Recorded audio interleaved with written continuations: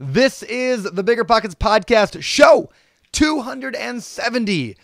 You're listening to BiggerPockets Radio, simplifying real estate for investors large and small. If you're here looking to learn about real estate investing without all the hype, you're in the right place. Stay tuned and be sure to join the millions of others who have benefited from BiggerPockets.com, your home for real estate investing online. What's going on, everyone? This is the BiggerPockets Podcast. I'm your host today, Brandon Turner, here with my guest co-host, Mr. David Green, author of, what's your book called, David? I'm just kidding. Long Distance Real Estate Investing. I know your book. That was funny, Brandon. Yeah. Very funny. Yeah. Anyway, how you doing, boy? How you doing, brother? Do you like that? Is that better? I am really good, man. I think you're having a little too much fun in Hawaii. You're getting a little silly over there. I'm also losing my voice. Do you hear that? It's like gone. I don't know. Yeah, is that from all the salt water you've been swallowing as you learn how to surf? It honestly might be. Learn? I don't need to learn. I'm an expert. Okay, I do need to learn. I'm horrible. But no, I drink a lot of salt water. Maybe that's it. I'm not really sure. But yeah, you know what? It's been nice. So Hawaii is good for you, man. You're looking good. You have a tan. You're feeling loose. You're already picking up on that island vibe. It's this is like a Brandon Turner 2.0. There you go. I like it. And Dave is actually coming out to visit in just a couple of weeks right now. Actually, when the show airs, you will be actually back home again. But I'm totally looking forward to doing some hanging out and surfing and doing some Facebook Live videos, which, of course, we actually do Facebook Live videos a lot on the BiggerPockets Facebook page, where we do live interviews and live chats and live Q&As with real estate investors around the country. It's really, really cool. David does them occasionally. I do them occasionally. And others do them. So that's kind of, I guess, a sort of quick tip today is make sure you guys are following us on Facebook for that. Like, that's some of the most valuable content, I think, like site-wide, is the Facebook Live stuff, because it's just real, like unfiltered Q&A live with experienced people. Like, what better thing to do? So anyway.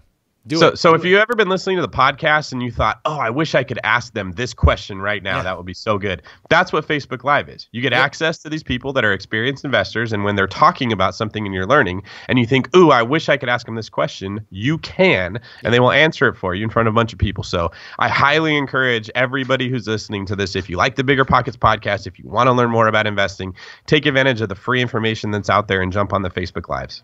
There you go. Good. That was pretty much our quick tip today. Do you want to add another quick tip?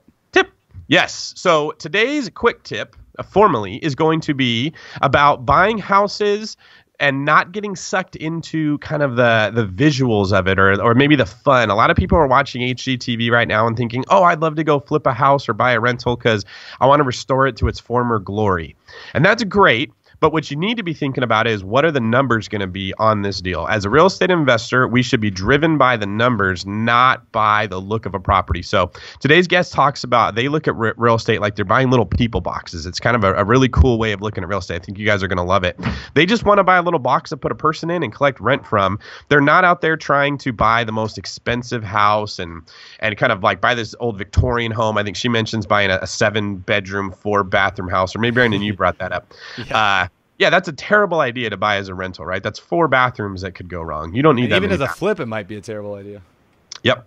So when you're buying real estate investing, stay focused, stay on the numbers, make sure you know your numbers. The numbers are not going to lie to you, and keep that in mind as you move forward. There you go. I love that tip. Love that quick tip. Nice job, David Green. All right. Before we go any further, before we bring in Amy, introduce you to Amy, let me just ask you guys, if you have not left a rating or review on the show, can I implore you, beg you, high five you to do so? Just go to iTunes if you're listening to us on iTunes and leave us a rating or review for this podcast. Same thing if you're listening on a Google Play Store or on Stitcher.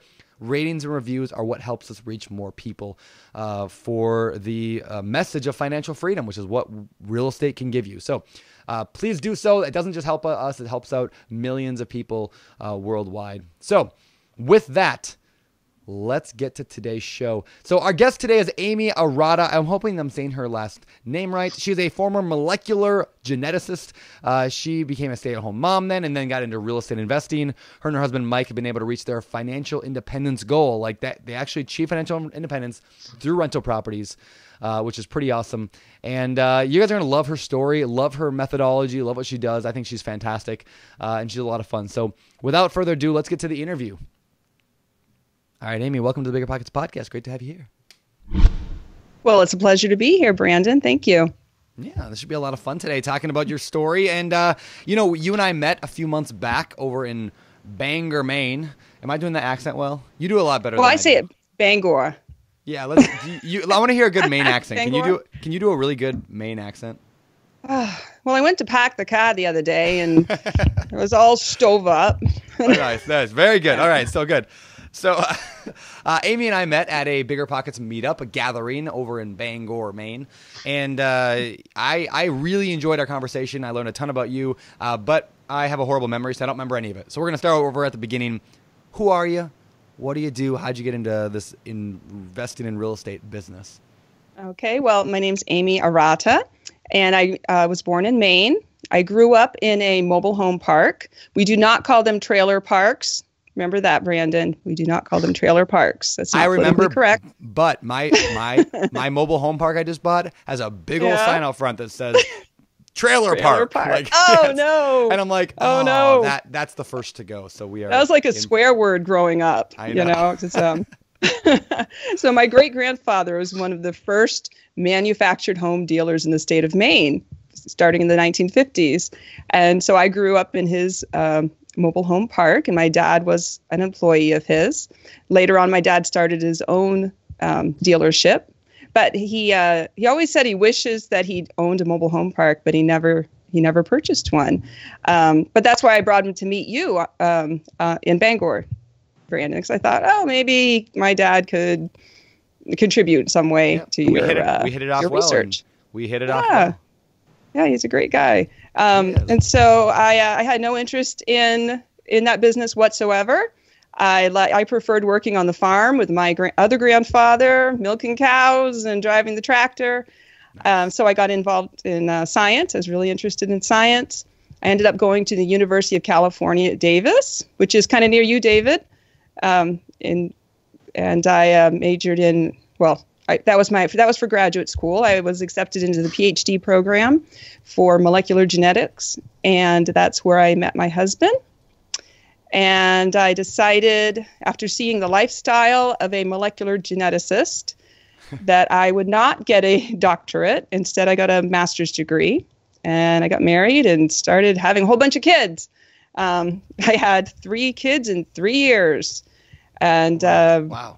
My husband, So my husband and I arranged ahead of time. We planned ahead of time that we would live off one income, and that I would focus on raising our children and perhaps go back into the laboratory later on. And we bought our first house in 1999. It was a fixer-upper in wine country over in Geyserville. Perhaps David's been there. I don't know. Geyserville. Not at my house, but... I know the area, Geyserville. I definitely know about Davis, but it's a pretty small town, right? Davis or Geyserville? No, Geyserville. Geyserville. Yes, it is. It's unincorporated. It's out in the county. And that's what I liked about it. Kind of being a country girl, I like that. So we bought our first house, and we were working hard on it. And, I'd be painting, 7 months pregnant, up on the ladder painting. I learned a lot working on that house. And as the market improved, it tripled in value. And it was 2006, and I was really homesick for Maine, even though I was living in one of the most beautiful areas of the country, in wine country. I just really missed my family, and I missed Maine, and I wanted to move back to Maine. And at the same time, I was seeing that the market was pretty insane. In California, they had negative amortization loans they were giving out, and just all this ridiculous stuff. And I said, I think the market might level off at some point. I didn't think it would crash like it did, but I thought it would probably level off. And so I convinced my husband to sell our house and move to Maine. And he did take a big pay cut, about a $30,000 a year pay cut moving to Maine. But we took all that profit from our primary home, tax-free, because it was our primary home, and invested it in real estate in Maine. So, Amy, can you take us back? Did you decide you wanted to get in real estate investing and then go do it? Or did you kind of back into this because your house went up a lot in value and you had this equity and you thought, oh, now I should start investing it? How did the process start for how you guys got started in investing? Well, we saw the power of real estate in the fact that our house had tripled in value. I said, wow, I just never imagined that could happen. That we were making more per year in equity growth than my husband was making at his job as an engineer. And my husband's parents had a few rentals in the Bay Area in San Mateo. Mm-hmm. And that allowed my father-in-law was able to retire at age 55 on the day that our first child was born. So that demonstrated the power of real estate investing to change your life, really, to give you that financial freedom that you need to enjoy life a little more. You bring up an interesting point about how, I don't know, you can tell somebody about financial freedom, what it is, right? But the real thing that changed my life, and I think changed most real estate investors' life, is when you see it in somebody else. You see somebody retire early. You see somebody spending time with their kids when you're on a commute to work, driving an hour and a half every day.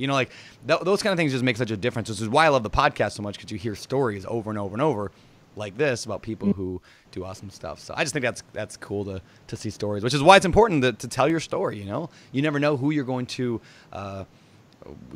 inspire on their journey. So yeah, tell your stories, people. It's good stuff. Is that how you kind of basically made your initial venture into real estate investing, and that went well, and then you kind of expanded from there, Amy? Sort of. I mean, we never intended to flip it, but certainly we outgrew this house. Yeah. Outgrowed it. I'm educated, I can speak like that. Good job. So we outgrew the house, and I was looking around the Bay Area. There was nothing that I could afford on my husband's salary that was any better. But when we bought this house, it had 2 bathrooms. Each one was half finished. My parents came to see it from Maine, and they thought I was insane to be paying that kind of money for a fixer-upper.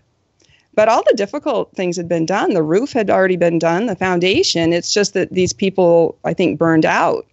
And so we came in and finished it off and made it a cute little wine country Victorian retreat for somebody. So it was pretty nice. I don't know if I would do a live and flip necessarily with kids. Because it is hard to live in a construction zone with children.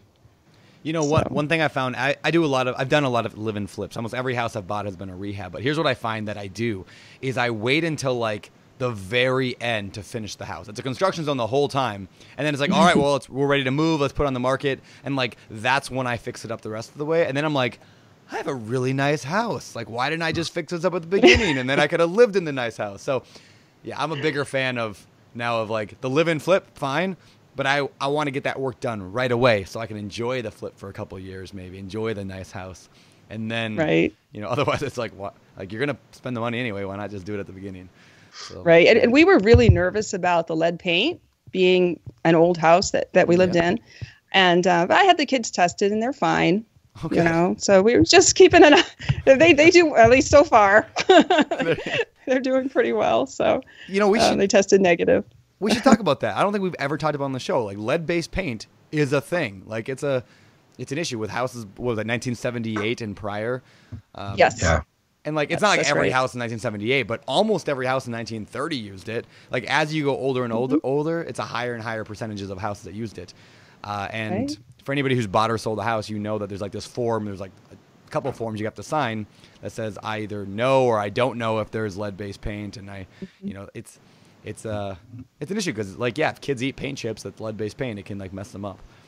Right. I've heard, I have not tasted them, but I've heard that they're sweet. Somebody told me, somebody who tested children in Massachusetts told me that lead paint chips are sweet and that kids are drawn to them. Once they taste them, they like them. Who knew?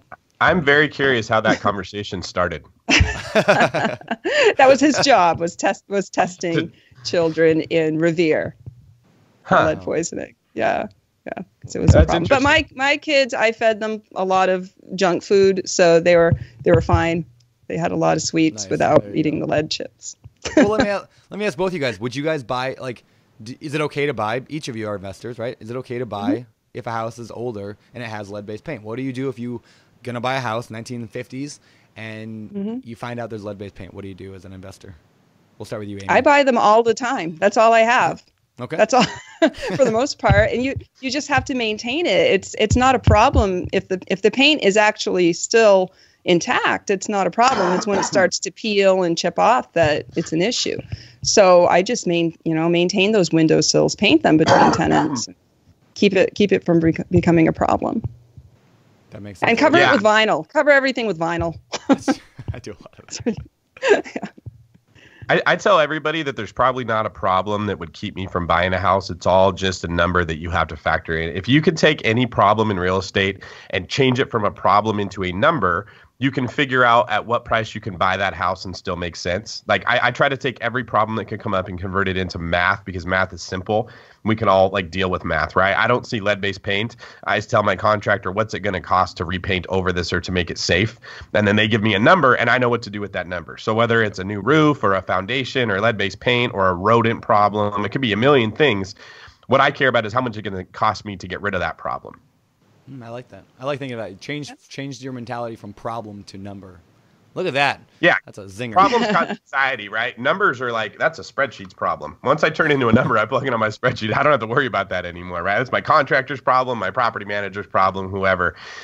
You got to find ways to remove the anxiety that comes from real estate investing, or you'll just be paralyzed. And that's kind of the way that I found that works for me. I like that. So yeah, what I found with lead-based paint, it's not like, drywall that was tainted and is going to give off fumes and kill everyone in the house, right? People often think that about lead-based paint, but it's not. It's like, as long as it's covered well and kids aren't eating the paint chips, you're fine. There's nothing wrong with that. So my approach typically has been, if we're going to do a massive renovation, large enough renovation to require it, then yes, I'm going to have a contractor check into the lead-based paint.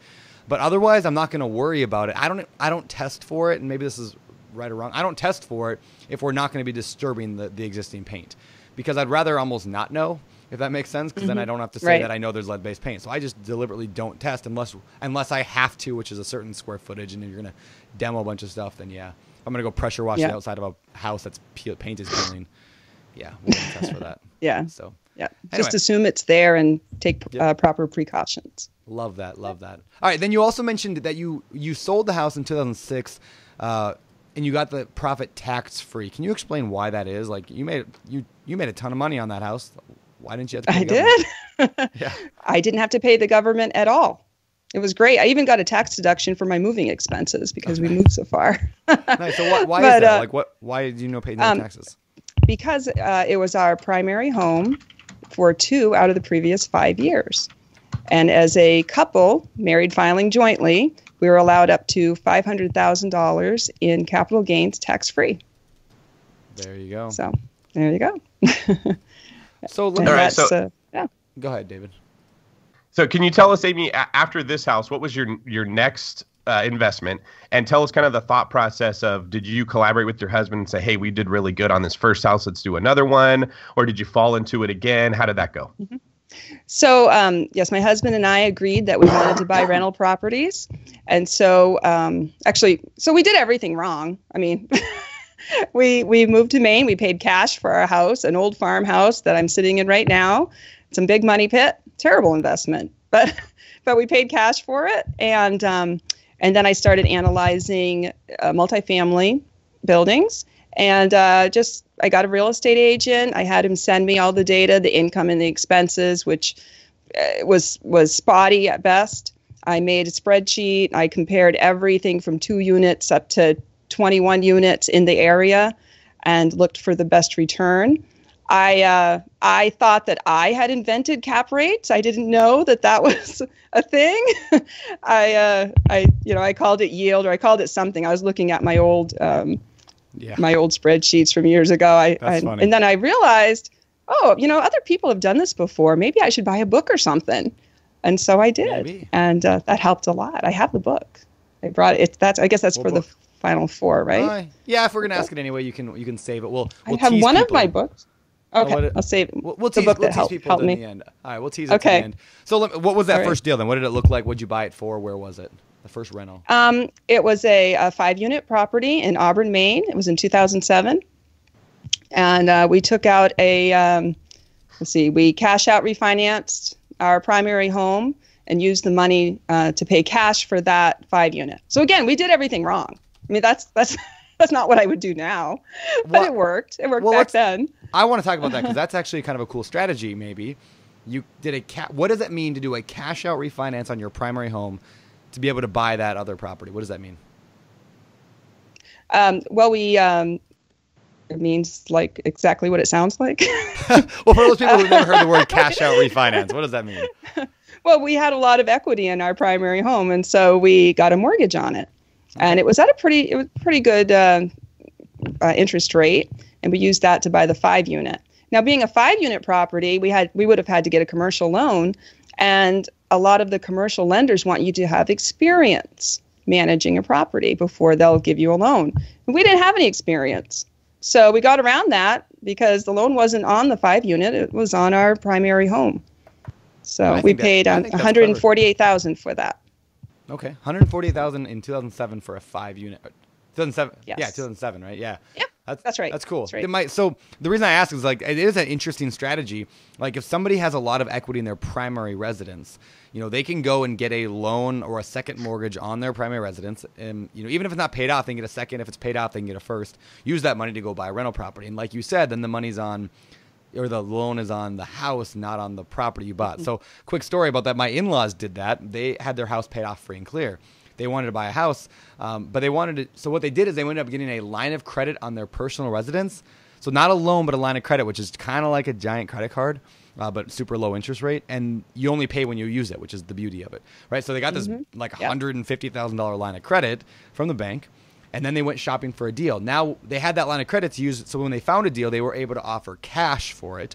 So they didn't have to worry about bank financing, which they got an incredible deal accepted. They bought it for cash, fixed it up for cash, and basically had a no money down deal by that. The other thing they've done before, and I know they did later, then they went and got the equity on that deal because now there's no loan on the second property. They got a line of credit on that one, and they went and bought another property that was in a flood zone.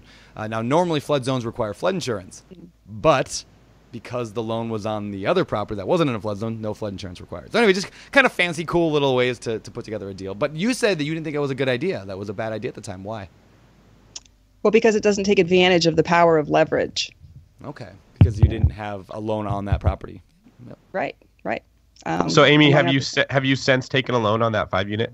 Oh, yes, I have. Absolutely. Okay. So you basically took a loan on your primary residence, sort of as a bridge loan to buy the unit for cash, got a better deal on it, and then you refinanced it later. It was sort of using the BRRRR strategy, but getting a loan from yourself to purchase it, right?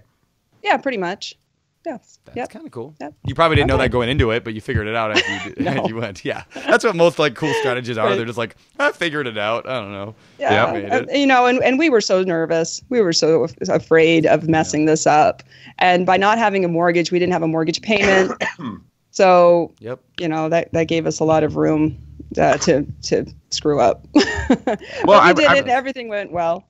I really like what you did. I think that for the listeners who are saying, I want to get into real estate, but I don't have any money, you may have equity or access to money that you're not thinking about, right? So essentially what you did was you tapped into equity in your home that was doing nothing for you at a really low interest rate, because HELOCs have really low interest rates because they're secured by your primary residence. You went and bought an asset that made more money than it costs to get the loan to buy it. So you're cash flowing right away. I'm assuming you improved that asset by raising rents and improving your NOI. Then you refinanced it and were able to pay off that primary residence. And you basically let the primary residence loan, you let your primary residence buy you a rental property without having to use any of your own money. And essentially you were able to take advantage of all the tools that real estate investing offers without having to actually save up the $148,000 or whatever you paid for the house. That's something that a lot of people can copy and they can get started, and they're not even realizing that they have access to do that today. Yeah. Yep. That's right. Super cool. All right. Go ahead. Go ahead. Want me to go on? Go ahead. Keep going. All right. Well, I have some questions about this deal. Oh, I have some questions about this deal. So this one? Okay. Yeah, before you go on. So first of all, like you said, you were freaked out. You were scared. You were nervous, right? How did you overcome that fear? Because a lot of people never do. I mean, I hear from people all the time. They're afraid, so they never pull the trigger ever. But you pulled the trigger, and that's awesome. How? Well, the numbers told the story. I made pages and pages of spreadsheets, and I compared every multi-unit on the market to each other. And this one, the numbers proved that it was a winner. And being 5 units, that was a little scary. A lot of people start with 2 units or 3 units, but those homes didn't cash flow. The numbers told the story there that those 2 units and 3 units would have been a waste of time or negative cash flow. Yeah. And the 5 unit really made them. The 5 unit, it was a crummy area, not enough parking, but it didn't have anything broken.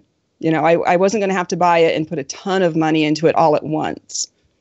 So, that's awesome. But yeah, you have to have some confidence too. And we had seen relatives do well in real estate. Now they were a little critical because they thought we should buy single family homes like they had done, but we weren't willing to wait for cash flow. We weren't going to wait 20, 30 years before we started making any money on it. So we did our own thing.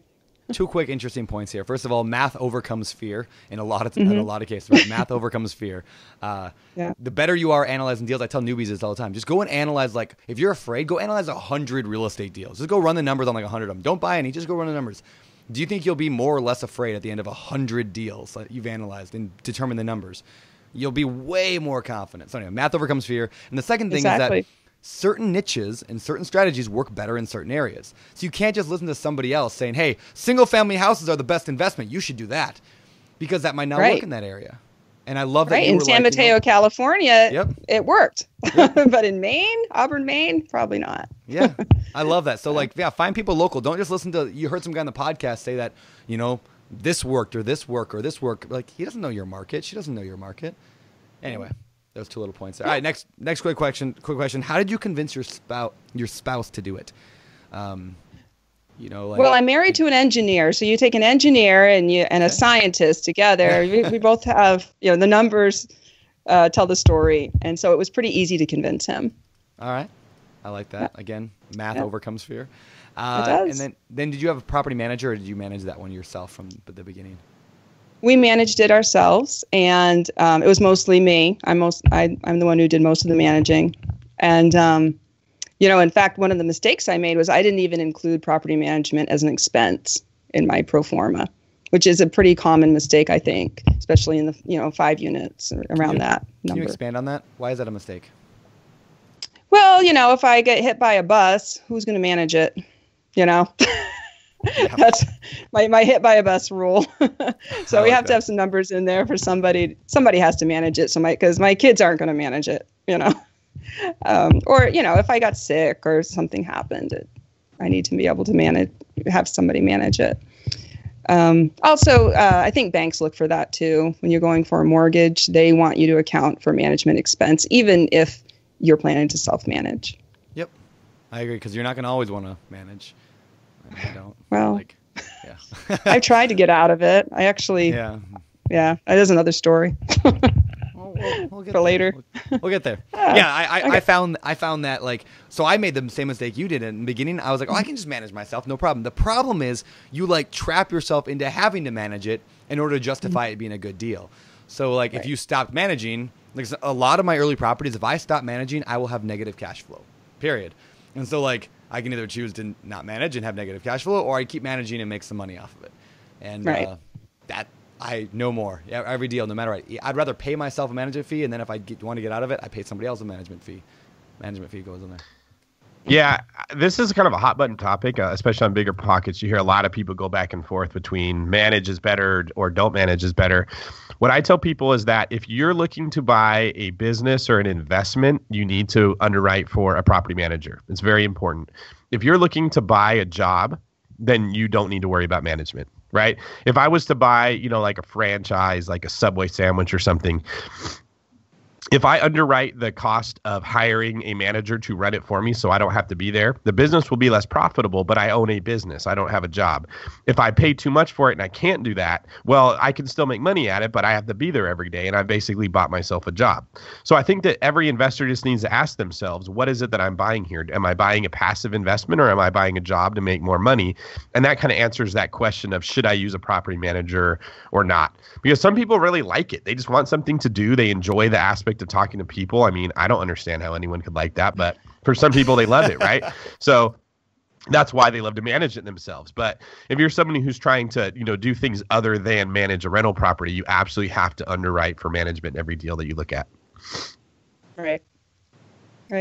And I wouldn't say that I enjoy managing it, but I like the additional cash flow and I like the control over my investment, because I have seen too many apartment buildings that are just trashed, and they're under professional management, but the asset's value is just going down. So. Yeah, finding good property managers is a big part of being a good real estate investor. It's definitely not easy. It's very difficult. Amy, you bought your first house. You did really well on that. You converted that money into this 5-unit. You did really well on that. What was your next move after that? I bought another 5-unit, and this time with a commercial mortgage. Mm-hmm. And how was that different than the way you bought it the first time? I had to, I had more closing costs, and I had to go through a lengthy process to get the mortgage. But it wasn't all that different. Mortgages were still somewhat easy to get in 2008.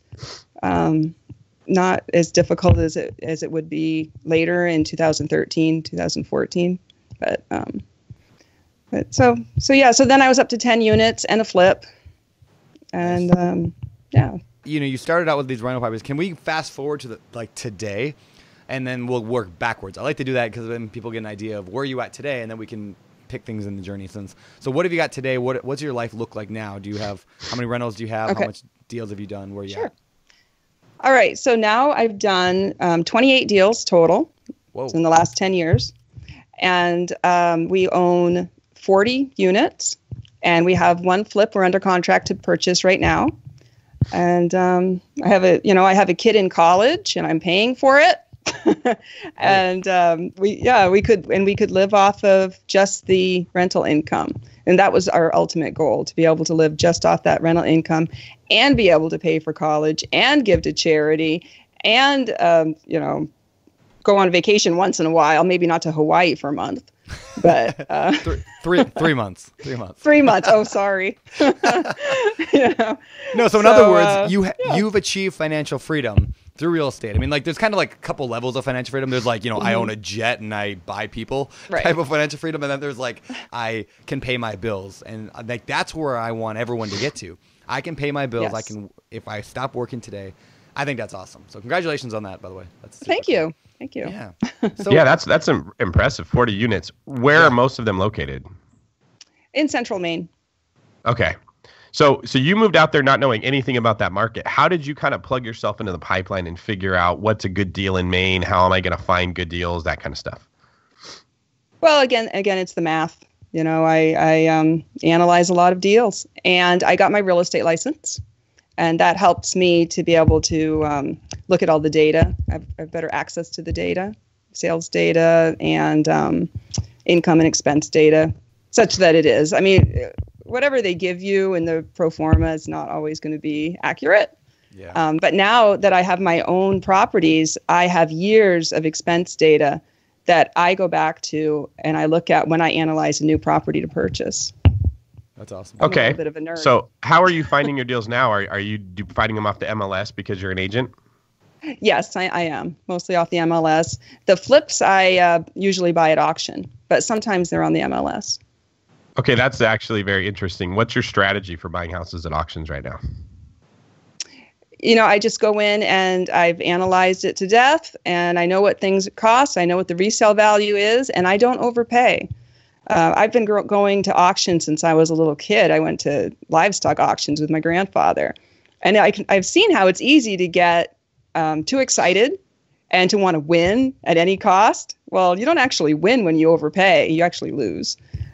So you have to be disciplined. You have to go to a lot of auctions and walk away empty-handed a lot. But that's just part of the game. Yeah, that plays to Brandon's point about you need to analyze a lot of deals and then you'll get comfortable knowing what a good deal is. You need to go to a lot of auctions and kind of see the way the process goes, see other people getting too excited and overpaying, see people giving into that feeling of I've done this 3 times and I didn't get something, I have to get something, right. And then overpaying, right? The more you do something, the more comfortable you get with it, and your brain will start to pick out the patterns of success. You'll start to subconsciously recognize this is going to be where I can find a deal or this is a good opportunity. Whereas when you're new, you don't know any of that, and that's where all the anxiety comes from. So I totally agree with you that repetition will create a familiarity that will kind of overcome a lot of the anxiety that newbies have. Yes, and my first auction, actually, well, most of my auctions I go to, I'm the only woman there. a lot of times. And sometimes it's to my advantage. Sometimes, they'll be gentlemen and not bid. Which, I don't expect them to do that, but it's happened. But my first auction, this guy showed up and took me as, I was bidding and I was very confident with my numbers. And he took me aside and he said, how high are you planning to go? And I said, well, I'm not going to tell you. I'm not going to tell you. And he said, well, I just want to make sure you're not getting in over your head or whatever. I said, no, I'm very confident in my numbers. And so I went ahead and I bought the house. I was nervous. I mean, I was shaking, but I went through with it because I had the numbers. I knew what my numbers were.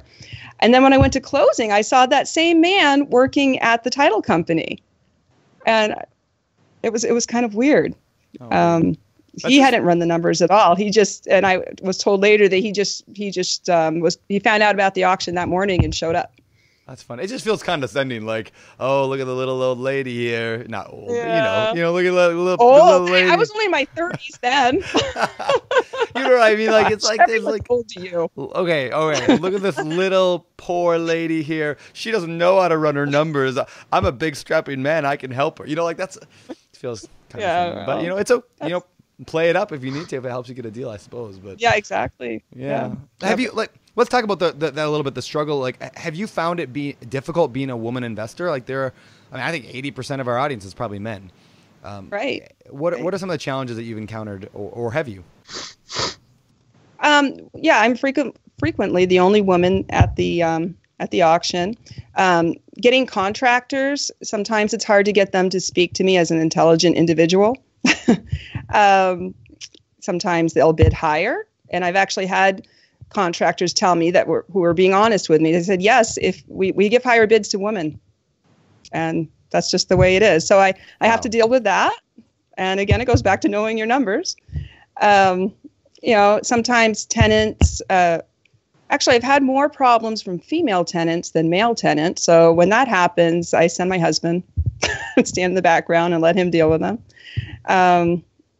I've only had a few bad situations with tenants where I felt fearful, but I know to get myself physically out of that situation and not try and I'm not gonna win in a hand-to-hand combat. I'm not gonna win, so I get the heck out of there. Does that answer your question? Kind of.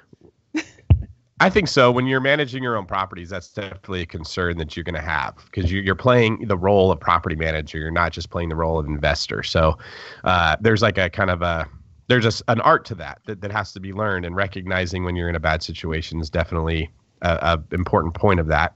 Can you tell us, Amy, a little bit about how are you funding these deals now? So we know how you're finding them. You're looking on the MLS. You're buying them at auctions. You feel very comfortable with running your numbers and recognizing a deal. So how are you funding these deals so you can keep buying? Well, my bankers love me. I mean, I just conventional or commercial mortgages. And I have a line of, for years I had a line of credit on my primary home that was prime minus 1%. So that was awesome. I used that for purchasing the flips mostly. But now that's matured. That loan's matured. I don't have it anymore. I'll have to get another HELOC. And I have had people over the years come and try and invest with me and they want a partner or something like that. So I haven't done that yet. But I think when people find that you have some integrity and that you know what you're doing, they seek you out and they try and loan you money. So it's great. Right. So are you basically combining commercial mortgages with private money that people are letting you borrow? I haven't taken any private money yet, but I've been offered some. So now you talk about future goals. That's something I'm looking at in the future. Okay. What about the rehab of these places when you buy them and they need to be fixed up? How are you funding that? Well, my very first one, I got a 0% interest rate credit card with a $10,000 limit. So that was wonderful. I paid it all off before the 0% interest rate time period was up. Now I have lines of credit on a couple of my properties, and that's what I use. Yep, I do a very similar thing. My kids' college fund. Right. Well, you're growing it for them, right? If you're that's right. It well, you're growing their college fund. Now maybe they can go to a nice college like UC Davis instead of a junior college. Good job, Mom. Can you give us some advice for people that maybe they're not familiar with the process of getting a loan or how to build a relationship with a bank? You said your bankers love you. Can you tell us a little bit about how you built that relationship and what other people can do to kind of replicate that? I guess, just go in there and talk to them and show them that you know what you're doing. Show them that you're not afraid to work hard, that you run your numbers, that you've done your research and you have the data to back up what you want to do. Okay, so kind of demonstrating a mastery of how real estate investing work has helped for you with winning the confidence of these bankers that you're going to apply for loans for? Right. Okay, that's cool. Are you using more than one bank or is it just one? I have a couple of local banks that I use, and I have a mortgage broker that I use for my 4-unit or less long-term financing. Because 4 units, I can get a 30-year fixed for buildings that are 4 units or smaller. Mm-hmm. So I've done that on a few of them. What's your preferred building? Do you like to go 4 units or less, or do you like to go bigger? If I can find it, I like to go bigger. I have a 12-unit that I really like the 12-unit. Just it's just so much easier to manage when you have 12 units under one roof, and it's in a nice location, so that makes a big difference. But again, with that's commercial mortgage, so I'm going to have to refinance it every 5 years or so. So that is a really good point. And for those that don't know the difference between a commercial mortgage and a residential mortgage, can you kind of explain the differences and maybe highlight some of the strengths and weaknesses of each? Sure. From what I've found anyway, with the commercial mortgage, you have a 5-year. I was able to get a 5-year fixed rate amortized over 25 years. And I had to put down 25%. For a conventional mortgage, you can get a fixed rate for 30 years. So your payments are much lower. And in this interest rate environment, that's just a wonderful thing to have. Because historically, we're at historic lows right now. So if you can get that, you should do so. So if you could get a 4-unit, you can lock in oftentimes a 30-year interest rate that's very, very low. Whereas if you're going to go 5 or more, you have to get a commercial loan, and those typically last for 5 years. Sometimes you can find one for 10. Usually they adjust, though, somewhere during that period of time. So you're always having to look to refinance. Have you used the same lenders for your refinances so far that you've been using for purchase? Let's see. No, I haven't had to refinance except for one. My second 5-unit, I had to refinance that, and I used the same local bank that I've used for a bunch of my other buildings. Okay. So far with everything you've done, what is your favorite part of real estate investing? My favorite part. I love taking a house that's been destroyed, that's had a lot of, every house I buy has a sad story, and I take that house and I make it into a nice home for a new family. It's something that improves the neighborhood, and the neighbors are always happy to see me come and fix up a house, because usually there's been a problem. Usually, I found a lot of houses, the bedroom doors have been kicked in. There's been a lot of strife and a lot of pain in that house. I don't buy foreclosures that are occupied. I don't want to kick anybody out of their home. So I come along after they've been empty for quite a while usually. But I can see the evidence of, all the problems that have gone on in those homes. One that really stands out in my mind was a little pink bedroom with flowers all over it. And the door had been kicked in, So there's bad stuff going on. And so but it makes me feel good that I can go in and fix that place up and kind of make it a joyful place again, improve the neighborhood too. That's super cool. I like that a lot. My last question maybe second to last question before we move on. What do you, you talked earlier about knowing the numbers. We talked a lot about knowing the numbers, which is something that we stress all the time at BiggerPockets. So I have this thing called the LAPS funnel. It's what's the word, anagram? Is that the word where it's anyway, LAPS stands for LAPS, which is you get leads that come in, so MLS or auctions or whatever, and then you analyze them to determine how much you can pay. And then you propose or you pursue. In other words, you go after the deal somehow, whether it's a formal offer or not. And then you get success on some of them, right? So some of them are going to say yes, but most will probably say no. Anyway, if you just keep working this funnel and clearly it's working for you, my question is, how do you know it's a good deal? What do you define as yes, that is a good deal? I'm going to pursue it. My numbers say yes. We can run numbers, but how do you know? Well, Now that I'm older and pickier, it has to be in a good location. The numbers have to say yes, but it also has to be in a decent location with parking for the tenants. Okay. Or if it's a flip, it can't have any thing weird, like a messed up floor plan that can't be fixed, or too close to a busy road. I found that sometimes I can cure some of those problems, but if there's 2 or more of those problems, then I pass on it. What about the numbers in terms of is there a minimum flip amount, and what's minimum cash flow you do a deal at? Oh, you want to know my numbers? Okay. Sure. Well, when I first started out doing flips, I was happy making a profit of 20,000. Okay. Now I look for 30. Okay. And usually I end up right around there. Right around, I think my average is, right around 30. Sometimes more, sometimes less. I've had my $7,000 flip, like you talked about, Brandon. We've all had those. They're humbling, and sometimes we need that. Yep. And then as far as the multi-units, I look for a 10 cap, and I'm not getting that right now. I was getting it, but I'm not finding it so much anymore. And especially if it's in a bad neighborhood.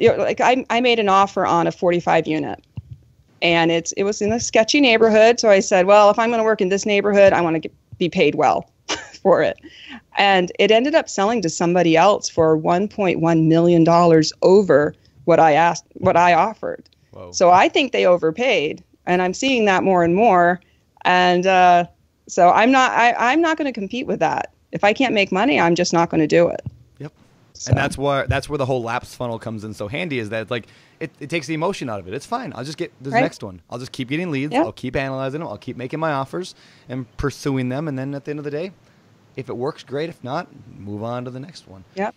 The emotional. Cool. Yeah. I love old houses. I love the architecture of Victorians, but they're terrible investments. They require a lot of upkeep.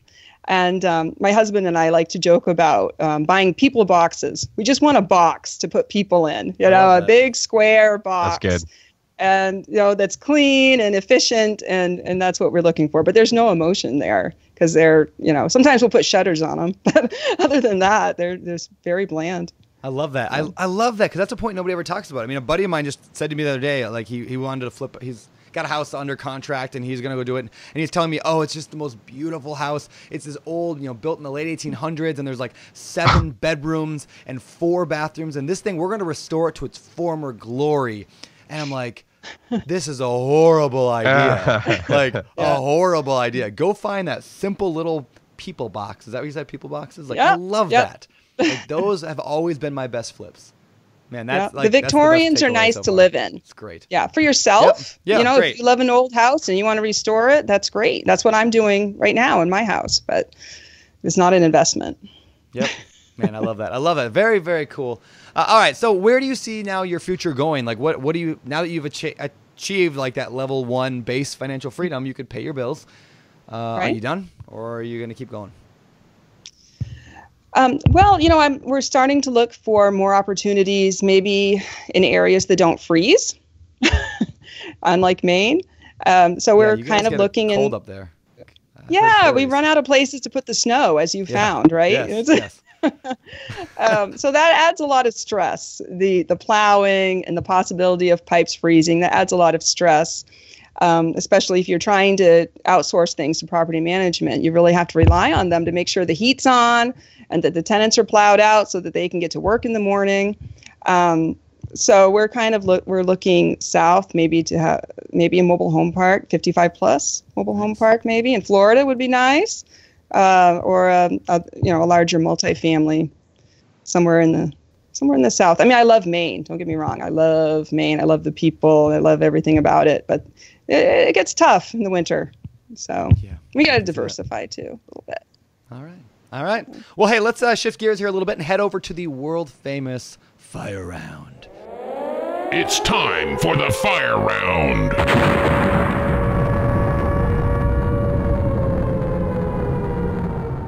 All right, let's get to the fire round. These questions come direct out of the BiggerPockets forums, which, of course, all our listeners can go to and engage in for free 24/7 by going to BiggerPockets.com/forums. Now, let's fire these questions right at you. Number 1, Amy, I'm a 23-year-old single female and pregnant. I'm not, but this person is. Not a lot of income. Good. Yeah, thank you. Not a lot of income, but also not a lot of debt. So here's my question. Where the heck do I start? I'm brand spanking new to the idea of real estate investing. I'm reading, I'm listening to podcasts, I'm talking to people, but I'm having a hard time telling if if a home is a deal or not in my area. Like, I know where not to get a house, but other than that, I'm not really sure what my first step is, or second or third step. Any advice? Okay. I think what I would do, at least in the state of Maine, because it's so easy, is get your real estate license. If you get your real estate, it's not that expensive. Get your real estate license, and then you have access to the MLS and all that data that it provides, and that will help you know whether it's a good deal or not. And if you're pregnant, also don't worry too much about that other stuff. Focus on yourself and your baby. That's what it all comes down to. That's the most important thing in life. So, very good. All right, Amy. I am considering buying a small multifamily property. Can you give me some advice on how to calculate the expenses for a property like that? Okay. Well, you need to make your phone calls. You got to call the gas company, call the electric company, call the town office and get the tax amount, call an insurance company and get an estimate of what insurance is going to cost. Ask the real estate agent for data. If they don't have data on that specific property, ask them if they have expense data on similar properties, and compile it and figure out what is the average for maintenance on a property like this. But a lot of the data you can get just by making phone calls. How much is garbage going to cost? Things like that. It's not that hard. Here's the problem with that, though. That requires some work, and I don't want to do any work. I just want to sit down and watch TV and get wealthy. That's what they said on TV. Yeah. They said on the late night infomercial I could just sit on my couch and make a lot of money. So you need to aren't you a rephrase princess? that. All right. That's a great answer, by the way. Yeah, get on the phone and call people. It's like, I don't know how much the garbage bill is. Okay, go ask somebody, millennial. Right. All right, number 3. I've been renting to the same tenant going on 3 years. This is actually a really, really powerful question, so everyone listen close, because this happens to almost everybody. I've been renting to the same tenant for 3 years. Exciting, yes, and everything's been fairly uneventful with them, and they take good care of the property. Great, right? However, about 3 months in, they were late with the rent. No big deal. I gave them they gave a reasonable excuse, but then it became a habit. Now I've noticed they're on the same pay schedule as I am with my work, and they always have to make the rent payment later than the following the next paycheck. So they're just not trained, right? So it seems like a lack of budgeting, but that's not a good excuse. And I know I need to nip it in the bud, and I should have done it a long time ago. 3 years in now, how do I fix this? 3 years in, it's hard. 3 years of bad training. And I saw that question on the forums, actually. Oh, nice. But what I have done in the past is I've worked with my tenants. I said, okay, you're having a hard time saving up enough money to get to the first when you pay rent. So therefore, I'm going to have you pay me on your payday. So that way it's a win-win, because if they're paying me weekly, I get an extra couple of weeks of rent. Or is it 2? I think it comes out to an extra month of rent. Yeah. Yeah. So I end up with more. It's more hassle. Yes. I mean, I have more accounting to do, but I'm ending up with more money, and they're not always behind. So that's what I've done in the past. I let them pay me weekly, and that's worked really well. That's cool. That is a really good idea. I don't know that I've heard anyone talk about that yet. Yeah, what if a landlord just did that? Like, what if that was a thing to make more money as a real estate investor, is you offer your tenant the option of biweekly on their paycheck. It's the extra month. I mean, that's an extra 12% or what, 8% increase in your revenue for your real estate business. Yeah. For having to do the extra it's accounting. Huge. Did And they're Amy happy. Did Amy just invent rent hacking? She just invented rent hacking. Hashtag rent hacking. Way to go, Amy. There you go. Thank you. Yeah, I really like that. It's the same principle that goes with when you make your payments. If you make them bi-monthly instead of monthly, you get an extra payment in. Yeah, and the tenants think it's great. They're so happy that I'm working with them instead of just kicking them out, or I don't charge them a late fee that way. I mean, in the state of Maine, you can't charge a late fee until they're 2 weeks late, which is absurd. Yeah. It's terrible. Brandon, welcome to Maine. Terrible. Welcome to Maine. I know. Now Maybe we'll fix that. Now I'm a Mainer. All right. You're a Mainer. Maina. So that's good. One tip that's worked really well for me that I found is kind of a little lawyer. We'll call it a lawyer hack. The idea where, because I've badly trained some tenants when I first got started, and this is what worked really well. I simply had a very short conversation with my lawyer, and I basically said, "Hey, lawyer, if I treat my tenants differently, like, and I treat one better than another, like in terms of the rules, can I get in trouble for that?" And the lawyer said, "Well, of course you can. You could be in trouble for discrimination." Great, thank you. Go to my tenant. "Hey, tenant, listen, I talked to my lawyer, and he says that I have to make some changes in my business because of some legal reasons. So going forward right now, my lawyer says I have to start charging a late fee on the 6th or on the 1st or on the 15th if you're in Maine," right? Like, basically blame it on the lawyer and say there's legal, because it's true. There are legal reasons why you have to treat your tenants, legally. And that's a really good way to like immediately retrain a tenant to say, and it doesn't have to be just late rent, anything like, "Hey, I have to treat my tenants all the same. And, I've been, we're friends, but, or, we have a good relationship, but my lawyer's making me do it." There's a little lawyer hack for you. Let the lawyer be the bad guy. Let the lawyer be the bad guy. Exactly. Nobody likes them anyway. Yeah, exactly. I love it. All right. Number 4. All right, Amy, this is also a really good one. "We purchased our first duplex this past month, a large building that cash flows well and a nice one to boot. Anyway, I'm curious to hear from you regarding this. How often do you check your property? And is it possible that you never hear from your tenants other than deposits into your account? I'm curious how involved I should be if the rent checks are coming in with no repairs, requests, or complaints. What are your thoughts on this?" It cash flows and it's a 2-unit and there's no work. That sounds awesome. I'll buy it. No. Well, I've had that happen when I was, when I first had the first 10 units, and I'd forget about it. I'd be so busy with my kids and with everything going on. I'd drive by to make sure they're still standing because they're right near where I live. But, I'd go and check on them, and the garbage would be full of maggots, and there'd be trash everywhere. And how did this happen? Well, I hadn't checked on it in a couple of months. So, you just got to make it a habit to go in there, do the inspections, go, at least once a year. You got to get in there, or you will have a bad surprise at some point. Yeah. Yeah. Sometimes it's funny because we never talk about that either. But sometimes, like a rental unit, it will just be performing well, and so you just ignore it for years and years, right? So, anyway. Yeah.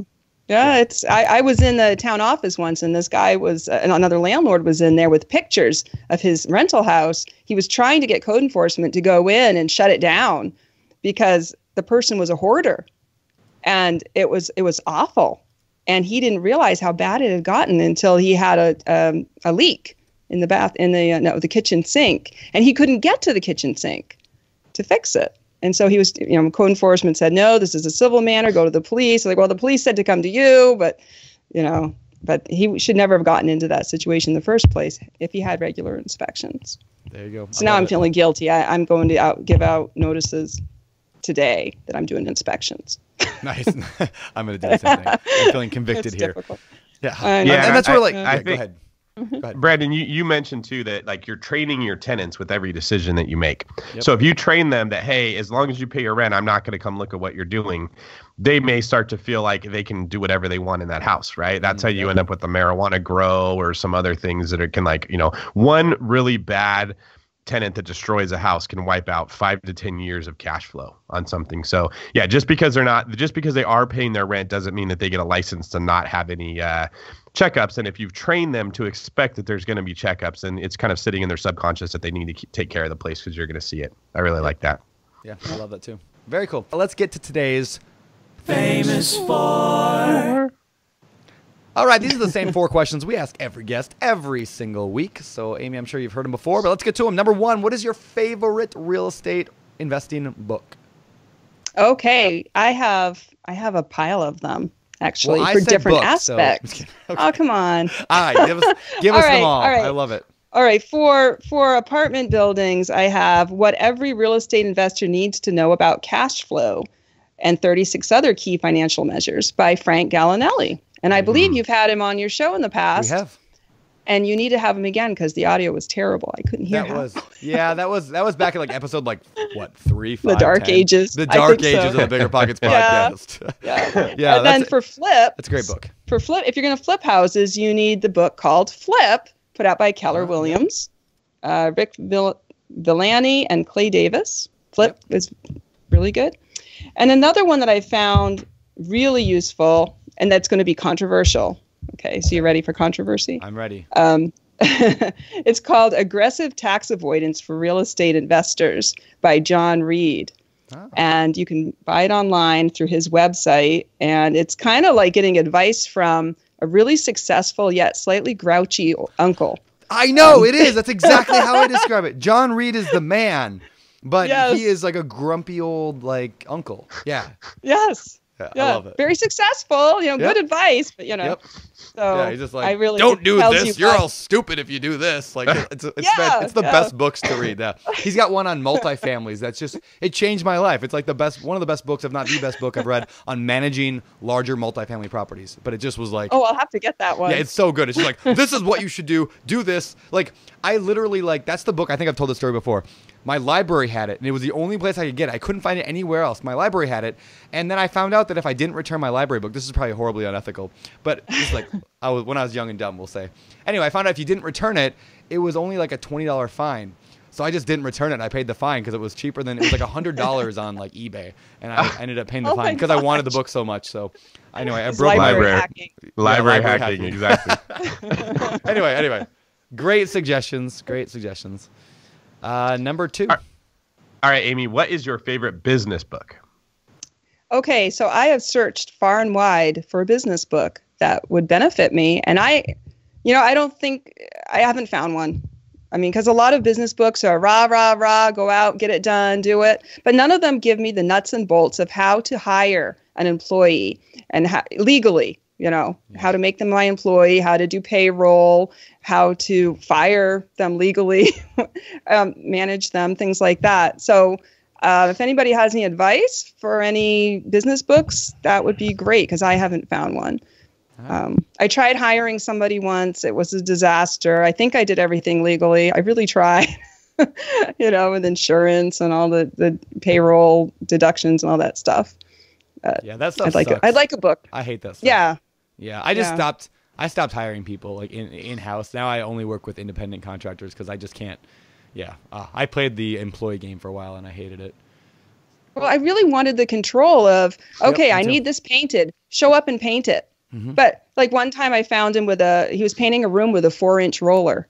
Yep. Like, why are you using I have to be here to tell you not to use a 4-inch roller. I mean, stuff like that. It's a trade-off between hiring people and telling them what to do and like all the annoyances that go with that. Because then you're a boss and a manager and employees suck because they're getting paid by the hour. So what do they care? Right. That's the problem. They spend 1 hour on a smoke break, another hour in the bathroom break. Yeah. And I'm not going to be a jerk and tell you got to stay out of the bathroom. Yes, no bathrooms. What do you? No bathrooms. Right. No bathroom breaks. It's like you're in there for an hour. Yeah, I know that drives me nuts. But I find that when I hire people by the job, they get it done. And I'm very specific about like deadlines and bonuses or detractions when they don't get it done in time. It's shocking how well people get things done. So I've been moving towards that model a lot more. But yes, and I've been reading David's book. And maybe I'll follow some of that advice. It's Wait, that we want. David wrote a book. What book is that, David? That would probably be Long Distance Real Estate Investing: How to Buy, Rehab, and Manage Out-of-State Rental Property. Amy, what have you thought about that book? Well, I'm not all the way through it. It's next to my bed right now. So I read it. I fall asleep reading it.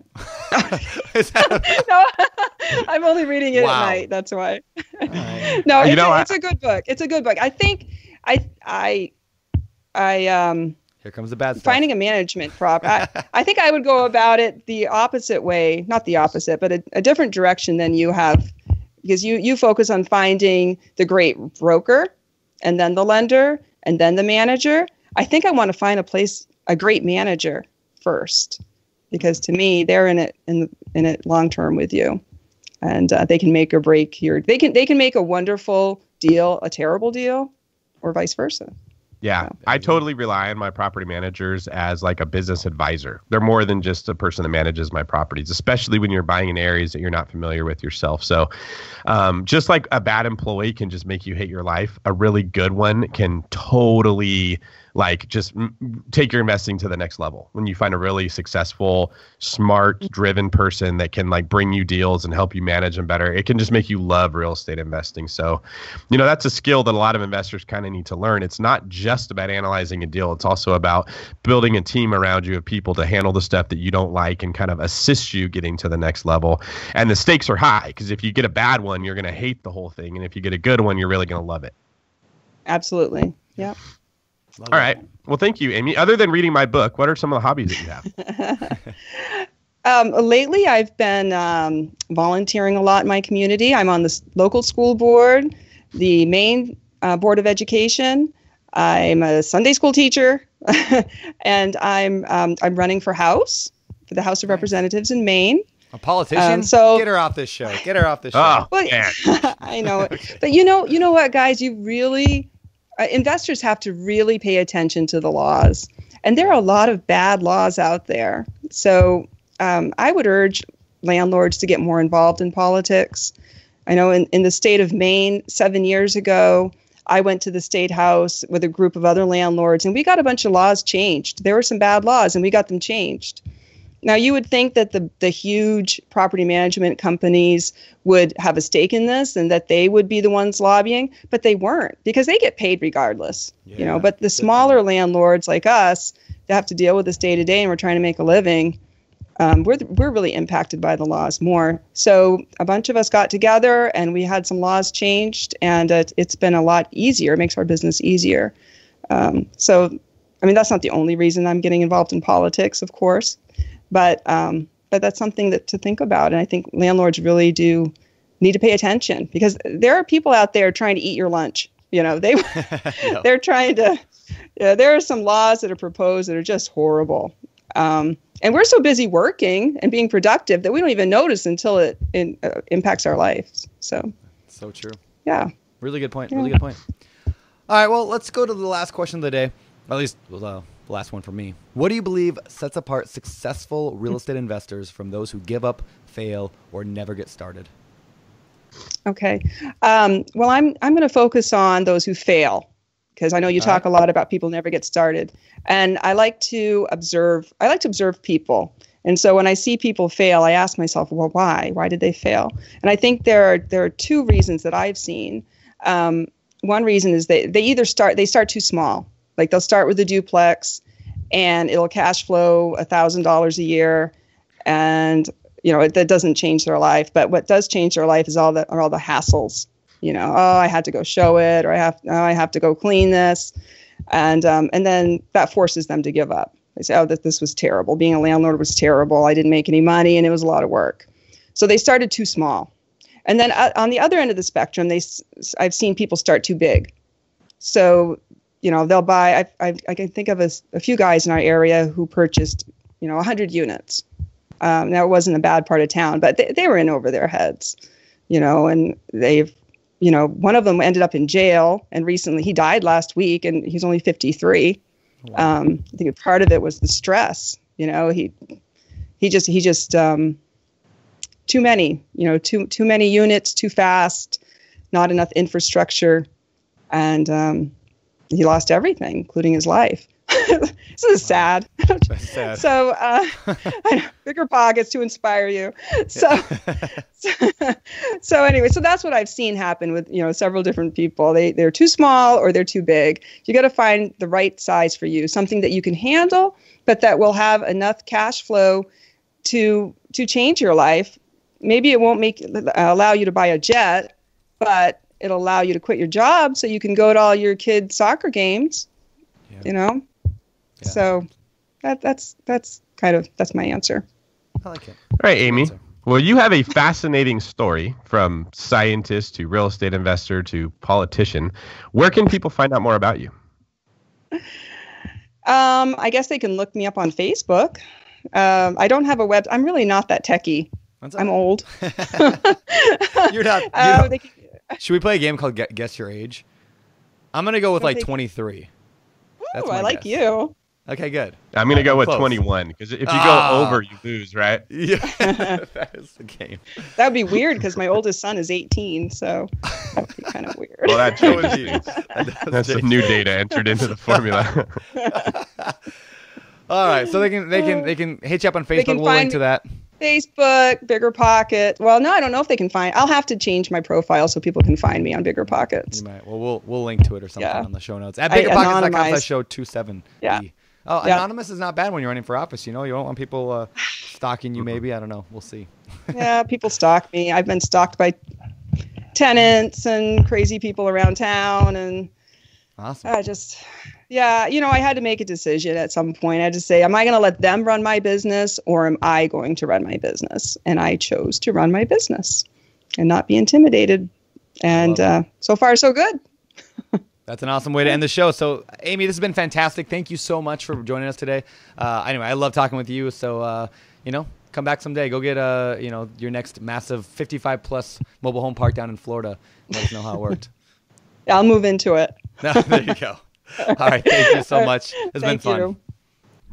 All right. And that was our show with Amy Arata. Awesome stuff. I really like her a lot. I think she's got a good head on her shoulders, and she's like crushing it in that little niche there. Achieve financial freedom, just like everybody listening to the show really wants to get to. She did it, and she did it just, I don't know, awesomely. Is that a good word? Awesomely? That works. Yeah, she did it. Anyway, what'd you think? I think that Amy is a very inspiring story in the sense that she was just kind of a regular person that said, you know what, I did well on real estate with my first house. I wonder where I can take this. And she just followed that rabbit hole all the way to 40 units. I mean, if Amy can do this, then, a lot of people can do this. And that's what I took away from it is I kind of have a new source of encouragement now that, man, there's like other everyday people that are out there and they're crushing it as well. And so what excuse do I have not to? There you go. I love that. So anyway, hope you guys enjoy the show. If you have any questions for Amy or you want to comment on the show, please do. Just head to biggerpockets.com/show270. That's biggerpockets.com/show270. Scroll down to the bottom. You can leave comments there. You can also, here's a little quick tip for everybody. We are now transcribing all of our podcasts, all the new ones. And so if you would rather not listen to, crazy me and David, and you want to read the results, you can do that as well on the show notes every single week. So just head to the show notes. Again, it's always biggerpockets.com/show and then whatever the number is. Check it out there. And of course, leave a comment or a question for Amy in the comment section. So anyway, should we get out of here, David? Anything you want to leave folks with? Any final tips or advice or anything going on in your life? I would just say that anytime you're getting discouraged with real estate investing, try to step back and take a 30-year view. That's what I do. I ask myself 30 years from now, will I be glad that I stuck with it and I bought these properties? Or will I be saying, man, I wish that I had played more video games and ate more Cheetos? Because most problems that come up with real estate that can be frustrating are temporary problems, but the reward is going to be, long-term. So as long as you keep yourself in a long-term frame of mind, you can put up with the problems and experience the reward later. Dude, I love that. Everybody go and rewind that the last 30 seconds. Listen to David saying it again, and then repeat. So let's get out of here, David. Thank you so much for being my guest co-host today. I had a lot of fun, chatting with Amy with you, and look forward to doing this again with you soon. See you soon, bro. Aloha. Aloha. You're listening to Bigger Pockets Radio, simplifying real estate for investors large and small. If you're here looking to learn about real estate investing without all the hype, you're in the right place. Be sure to join the millions of others who have benefited from BiggerPockets.com, your home for real estate investing online.